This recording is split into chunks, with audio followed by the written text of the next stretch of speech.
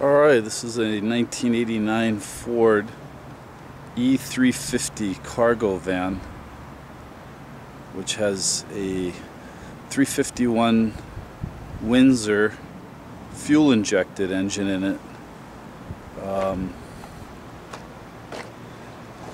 It's a much better system than before with the carburetor.